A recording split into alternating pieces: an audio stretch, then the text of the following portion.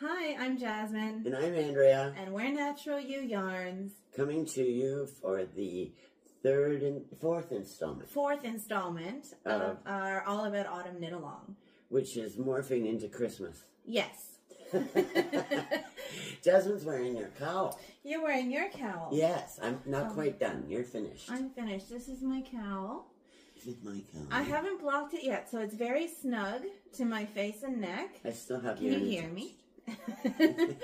So I have to block it, but I thought it went really nicely with the sweater I'm wearing today. So, but yes, definitely needs to be blocked because the ends are rolling up and down. And I think with just a little bit more give to it, that won't happen as much. Right. It's just like mine kind of gaps, right? But when you have a coat on, if you're doing it up and you're freezing, it'll more come in. And I'm going to make it another inch or so longer so that if it's really cold, I can do this with my coat. So the slip-away cowl, I knit on a 3.75 millimeter rather than a 3.5. Your cowl, what are you? I'm using a 3 millimeter crochet hook. Is that what the pattern called for? Because I went up a needle size. I have this feeling this is what the pattern called for. Okay. Because I'm not normally a crocheter. I know how to crochet, but I knit. And I decided to follow the pattern because everything else I've ever done was granny squares or something where there wasn't even a pattern. So this is my first crochet pattern. Nice. Yeah, and it was actually... I did a bubble hat in crochet years ago. You remember that? Popcorn stitch. I taught myself. I thought it looked cool. I'm going to take this off now. Yes, it is a bit warm, which is really good. I think it's going to keep me nice and warm in the winter months. Well, it gives me an opportunity to put this up front and show it off. Because all the color, each row is a different color.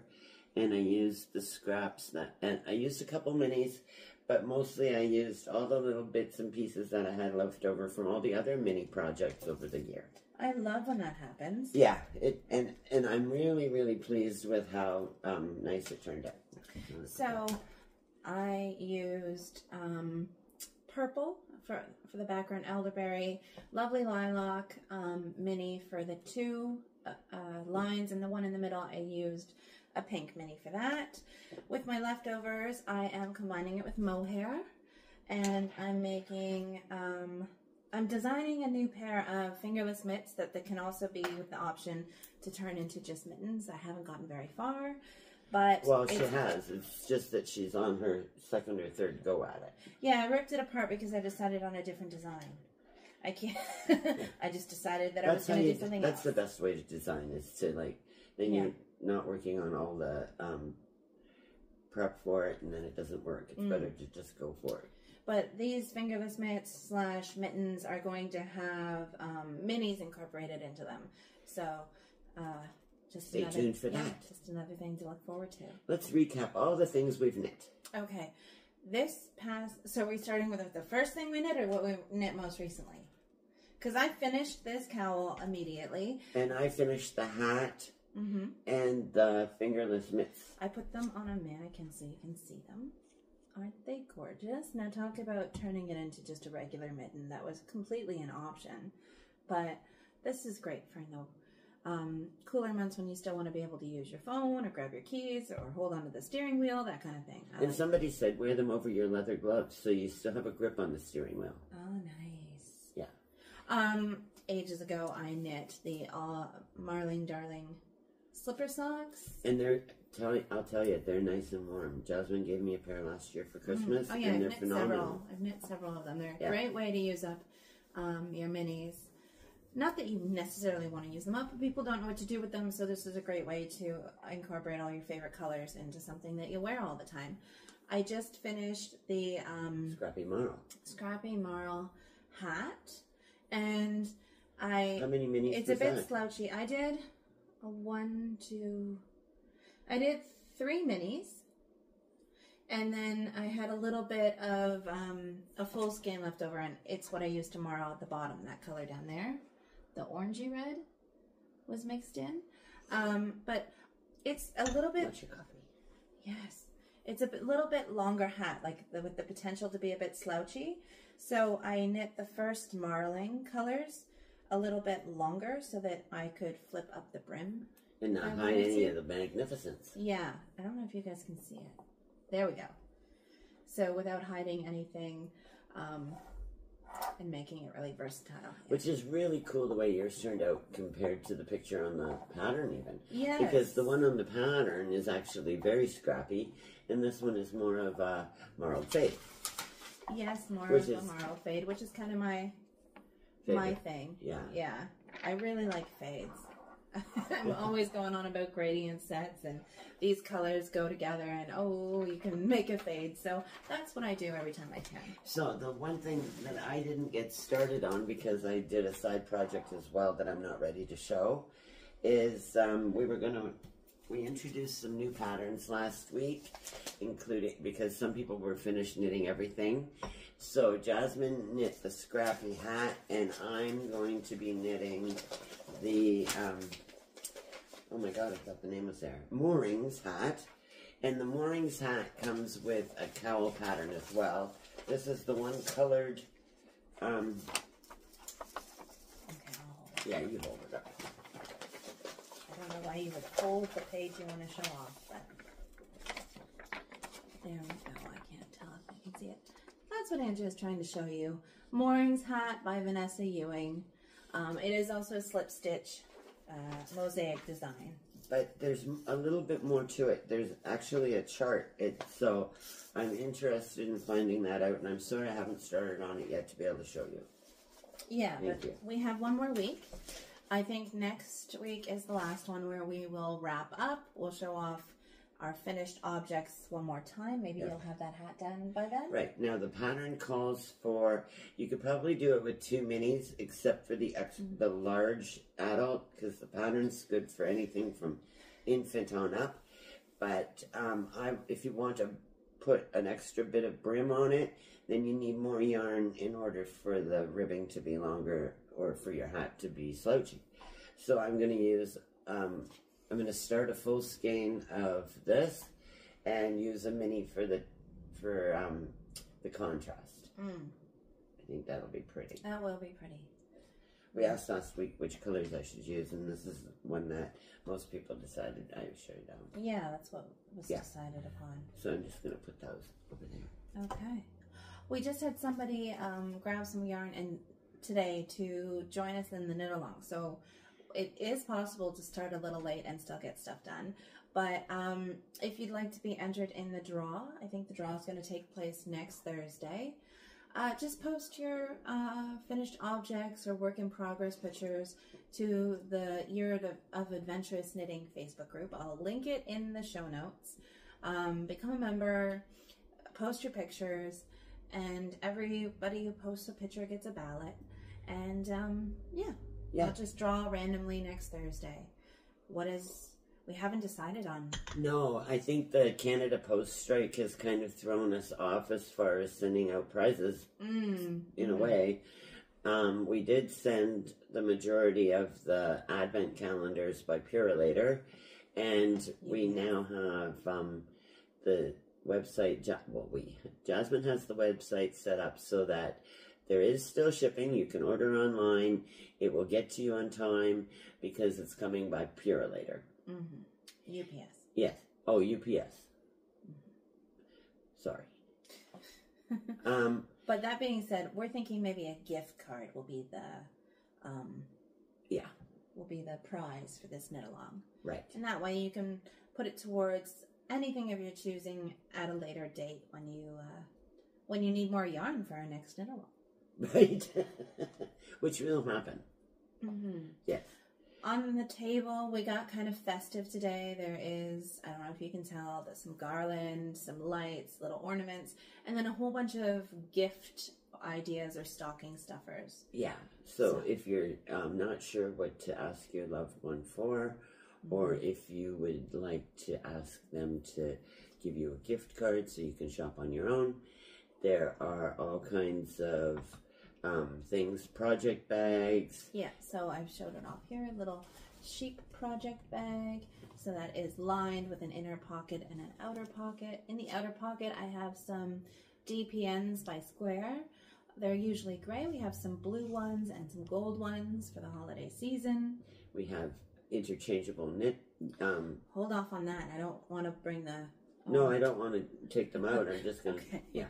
So there's all kinds of small gifts. So if you're looking for something to add to something you've knit someone, we've got shawl pins. There's the soak wash for knitwear, and this stuff's great because you don't have to rinse it out.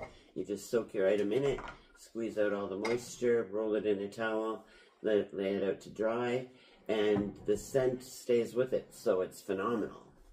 Yeah, I love soak. The bigger bottles are the better deal, but these neat, yeah. These are great for travel size. And to put in with someone's knit object. Yeah, I think I have a bigger bottle here to show off. Like, this is just more bang for your buck, right? Yeah. Also at the front of the table is a yarn butler, is what we're calling it. They're also known as yarn spindles. The whole thing spins and is detachable. So as you are knitting, you are pulling from the outside rather than the center of the cake. And the whole thing is just spinning as you go. Perfect for knitting really quickly. Yeah, we've got yarn bowls done by a local potter, and we have some yarn boxes.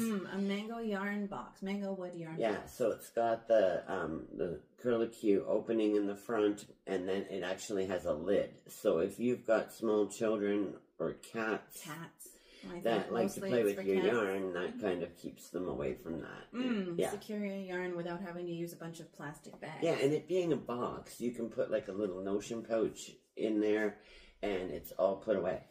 Oh, yeah, definitely. Because this time of the year with people stopping by, you want to have it handy, but out of the way. Talking about little stocking stuffers, the yarn snips are a good one. I don't know if you've ever seen them. They are one piece, is forged from black steel and comes with a vegetable tanned leather cover to protect the blades. I'm going to take it out to show you. It's cocoa knits. Take off the cover, and then it's only good really for yarn and other, well, no, just basically yarn. So no one will ever steal your scissors again. Right. We have, of course, the pewter shawl pins, which There's a variety of patterns. Lovely. Many ways to wear them with your shawls, and even like silk scarves. Of course, the pom-poms. We only have a few left this Christmas. They're going quickly.